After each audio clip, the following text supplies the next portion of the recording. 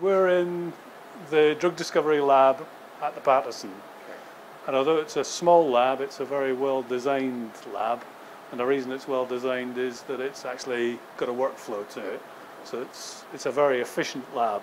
So despite its size, we probably get more productivity in here than a lab twice the size. Now, the flow starts, well, it starts with the chemists, but this is a minus 80 freezer. It doesn't look very much, but within it is our compound collection, the fragment collection that we've very kindly been lent by the Beatson. And where we would go from here is the compounds would be tested for purity on the NMR. So what's this thing to do? What's this thing? This is nuclear magnetic resonance. So essentially, you can tell that the compound is completely pure.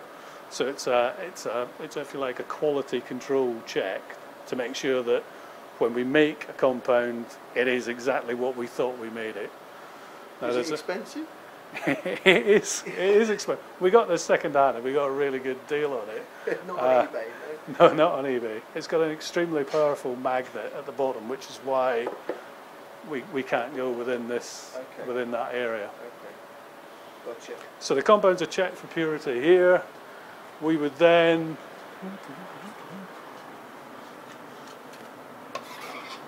so we do all our work on these plates. So this is a 384 well plate. So this is essentially, if you remember doing chemistry at school, you used to do work in test tubes. This is just a plate that essentially has 384 test tubes. So the workflow would then come to these two machines. So this is just a little Janus robot, and essentially what it does is it makes duplicates of these plates.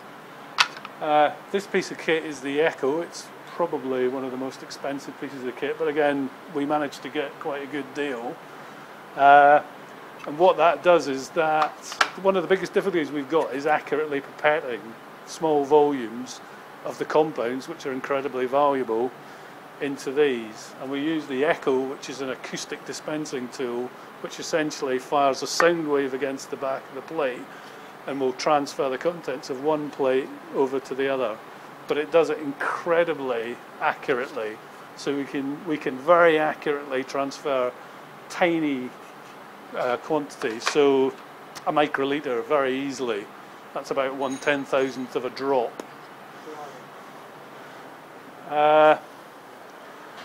So having got the plates, we'd give them to someone like Sarah, who's sat there labeling. Point in the camera in your face. Sat there labeling plates. So this is where we would do in vitro work. So at an enzyme level, we'd test for specific inhibitors on 384 well plates.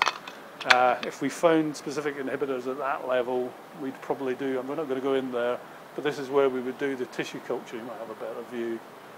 So you can see Gemma working at a tissue culture hood. So she'll be working with cancer cell lines, again adding the compounds to them and making sure that we see a biological effect. And then as we move up, we've just got different degrees of testing. So we would eventually move up to doing things like Western blots, where we're looking for either phosphorylation changes or changes in the molecular weight of proteins. Okay. On the other side, we've got, that's Kate there, she's had a haircut. Okay. Kate's one of the chemists, and this is the chemistry section. So the chemists, I mean, this is very, very unusual. Chemists and biologists working together in one lab. So Kate's making some extremely valuable compounds at the moment. Another thing that's very, very unusual about this lab, and it's very different from most of them, is when we have lab meetings, we would normally, in a different environment, we'd all go off, we'd all leave the lab and go away and have a lab meeting in a meeting room. What we actually do is we've got a projector in the lab, we've got a screen that we pull down, we have all our lab meetings, because the most important part of this environment is actually what happens in the lab.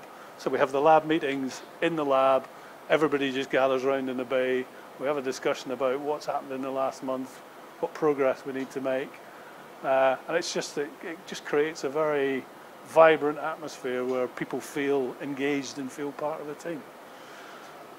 So lastly, right at the top, we've got mass spec liquid chromatography, and this actually ties with the first bit of kit that we looked at, which was the NMR.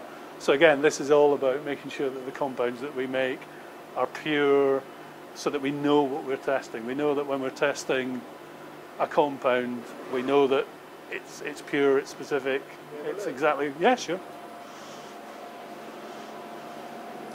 These are expensive from what I gather, aren't they? These are expensive. I think we got these second hand, so this